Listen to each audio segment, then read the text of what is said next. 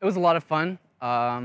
We just took videos of our dives and sent them to coaches, and they judged them. I would prefer to in-person meet, but I'm just happy we had one. I'd say my front 2.5. I've been working on it for 3 years now. My sophomore year, I just could not get it, but I love that dive. It was super hard for me at the beginning, but it's become an extremely easy dive for me now, but it's still one of my hardest dives on my list.